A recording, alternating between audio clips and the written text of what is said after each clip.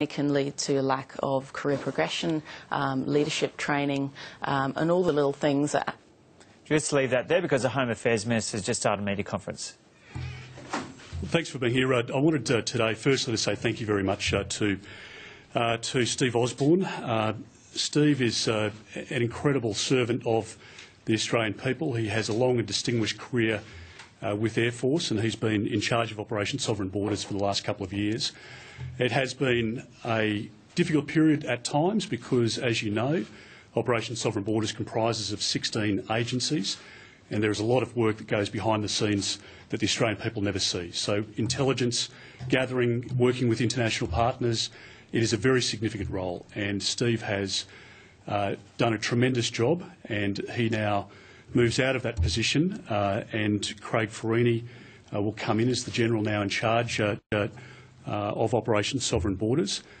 Craig similarly has a very distinguished career with the Australian Army and will come in to the role as of Friday of this week, and he will continue the work commenced under General Campbell, but continued under others, including Air Vice Marshal Osborne, and it has been a very successful period, as you know. In Operation Sovereign Borders, since the commencement, we've had 34 returns. We've had a return of over 800 illegal maritime arrivals back to their country of departure or origin. We've had disruption from our international partners of 79 people smuggling ventures, affecting over 2,500 illegal maritime arrivals, with 616 people arrested by regional law enforcement authorities.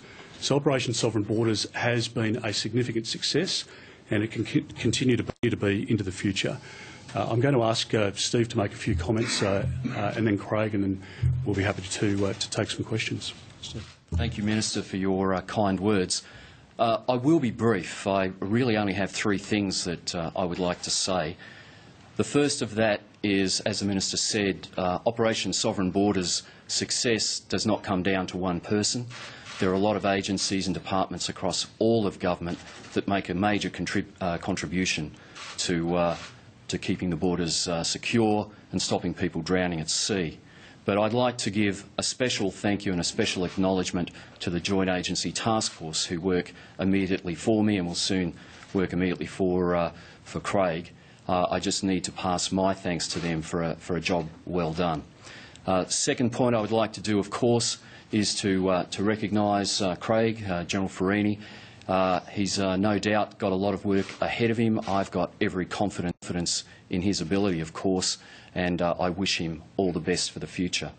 And last but not least, while I am pleased to say that Operation Sovereign Borders has continued to be successful, it is something that we should not become complacent about. As I've said on a number of times before, the people smuggling threat is suppressed. We certainly could not call it defeated. Thank you, Minister. Thanks, Steve. Thanks very much. Craig. Yeah, thank you, Minister, and good morning. Look, I understand the importance of Operation Sovereign Borders to our national security, so I appreciate the trust and faith that is being shown in me by appointing me as the Commander of the Joint Agency Task Force.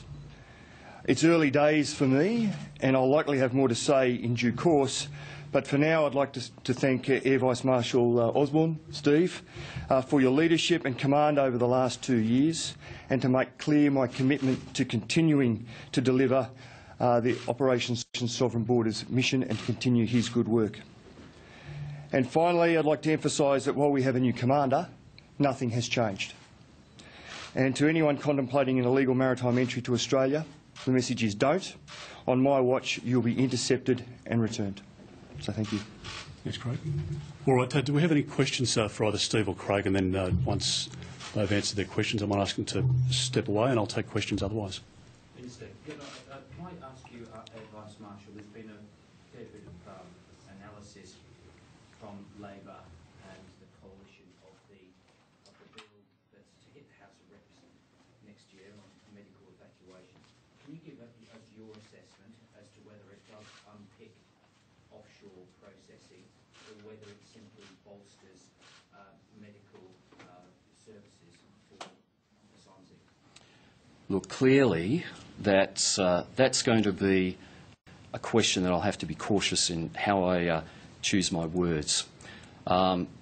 Because I'm highly aware that it's politically charged at the moment, and the reality is, and I think I read in one of your articles, and it was quite correct, that you can't disassociate government policy from the broader OSB policy.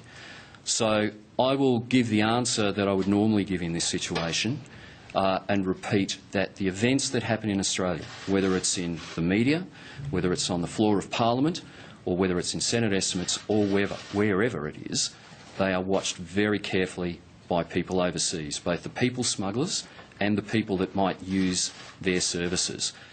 OK, we'll leave that there. That was live from Parliament House in Canberra, the Home Affairs Minister announcing the new boss of the effort to stop people smugglers sending boats of asylum seekers to Australia. The new boss is Craig Fورینی, the Minister saying he has a distinguished career in the Australian Army. OK, let's take a look at the weather now. Here is James Hancock.